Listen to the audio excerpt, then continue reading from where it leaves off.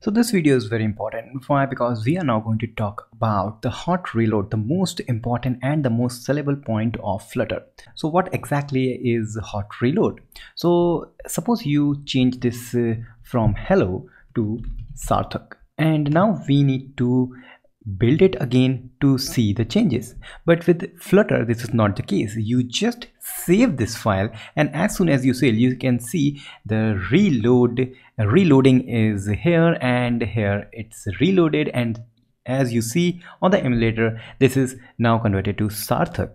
So this is the most important point. But why I am dedicating the whole video just for this? Because now you can see sometimes the hot reload doesn't work when you save the file, maybe because of some heavy things going on with the Android Studio, or maybe with the emulator. So sometimes it happens to me, and that's why I'm making this video, so that if that occur, what you need to do. So the most important thing to look upon here is this two buttons. So you can see this is hot reload, and this one, the green one, it says hot restart. So let's first talk about the hot reload. It is exactly same when you save the file, and this is hot reloading, and that you can do also with this lightning sign, or I'm a Flash fan, so Flash sign. So as I click here, it hot reload this app, and that exactly same with when you save this. So this is good. You can do this by pressing this button, but there is a shortcut key for this key binding on your keyboard. So for that, what you need to do, you need to either hover over it, and it says Flutter Hot Reload, and the shortcut is given, in my case, command plus backslash, or maybe in your case it will be control plus backslash. But if you are not sure what your key binding is, if you are not sure about the symbols, what you need to do, just go to the settings, and on the key binding here you can search by hot reload. So I will say hot reload, and now you can see it says hot reload, and there are a couple of options are here. So in my case, as I told you, command plus backslash is a hot reload.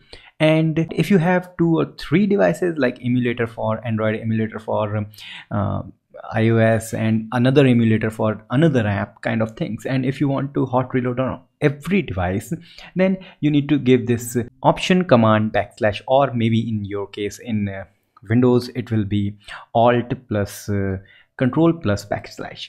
So these are the things. So let's now try this kind of thing. So I'm not clicking save, I'm not clicking on this icon, I'm just saying command and backslash, and you can see it hot reloaded. So if I say Sarthak hot reloaded, I am hot reloaded, and if I go, yeah, it's quickly hot reloaded. That's good.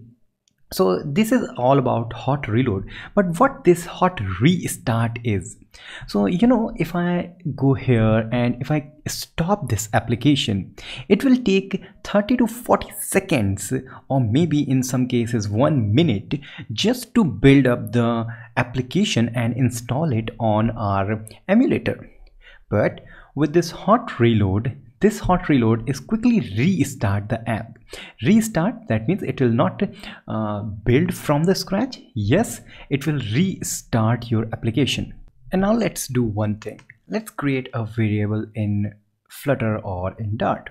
So to create a variable in Flutter or Dart, you just need to say var and the variable name, which is title, and I will say here Sarthak simply, and make sure you end the file with a semicolon, and here I'm going to use that variable. So title is here. So I will save this file, that means hot reload, and yeah, you can see Sarthak is here. But what happened if I made changes in this variable? So I made changes in this variable, Sarthak Shrivastava is given here, but nothing happened. I hot reloaded it. I tried everything. I tried key binding, clicking here, but it doesn't affect. So what if I start, that means hot restart this application. So I will hot restart this application and let's see what's going to happen. So yeah, it's hot restarting, restarted the app. That means in just 5 seconds it's done. And yeah, it is okay. So what happened? Why this normal hot reload is not working? So I hit hot reload, it's not working, it's not backing with the Sarthak. The problem here is this class. This my app class is a stateless class. So this stateless word is very important because it says the state, that means the variables. The state are less. That means this class doesn't care about these variables, whether they are changing, whether they are not changing. So this class doesn't know or doesn't care about what, once the variable is defined, it will not going to check again on hot reload. And that's the important thing. And one more thing I will just share with you is you can define the type of the variable you are creating. So if I say string title, so I don't have to say var because it's just a string. And now you can see still it's not updated. So how we can make things updated? So you need to care about hot reload, when hot reload is working, or exactly where hot reload is working.